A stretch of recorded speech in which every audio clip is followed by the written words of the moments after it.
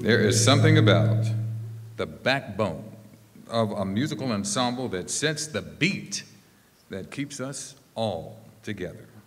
And at Westchester University, Matthew Earl Wyckoff is doing just that. A lot of the students come to Westchester with an interest in music education.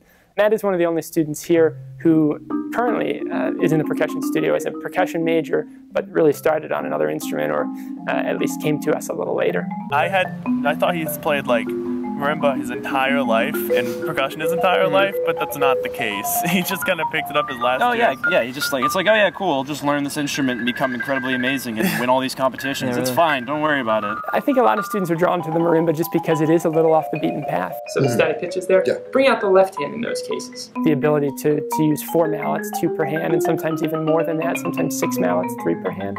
He's the most funny guy in the world, but he's also the most passionate guy in the world, you know.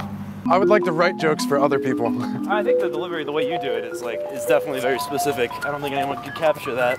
I guess, you know, beauty's in the eye of the beholder. I remember in a classroom, like theory class, he would always joke around. He would say things very loudly, and the teacher would ignore him. I would laugh at them because they were funny, and then I would get in trouble for it. I think he's going to go to grad school. He could honestly do anything with drum corps if he wanted to as well. Absolutely. He's so involved. He also has a very deep-seated desire to teach music, and I think he's very adept at that too. And he's so motivated too that like anything that he could want to get, I'm sure he could attain with no problem. His mom is a music teacher, so I think that his mom has instilled that love of teaching in him, and I'm sure that he wants to emulate what he's seen his mom do throughout his life.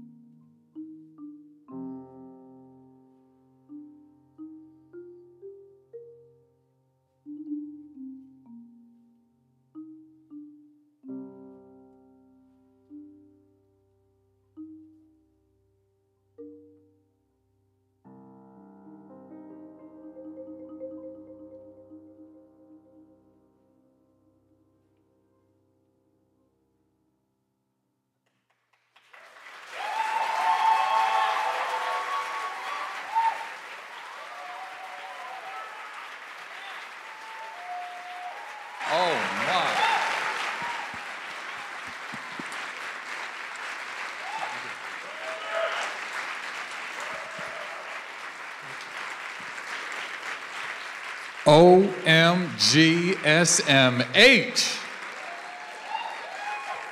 Unreal. Young man, Matthew, tell me about your practice regimen and the dedication you have to have in order to do that. I mean, I guess it's like a mixture between, you know, you have to build the muscles in your arms, but I know that sounds totally weird. But I don't know, I guess you also have to just like kind of feel it. They just need to be like extensions of your hands, I guess. Tell me you started in second grade playing chopsticks like I did. Yeah, I definitely. Okay, good, I feel better now. And your pianist is? This is Dr. Carl Cranmer from Westchester University. Doctor, thank you. One more time, please.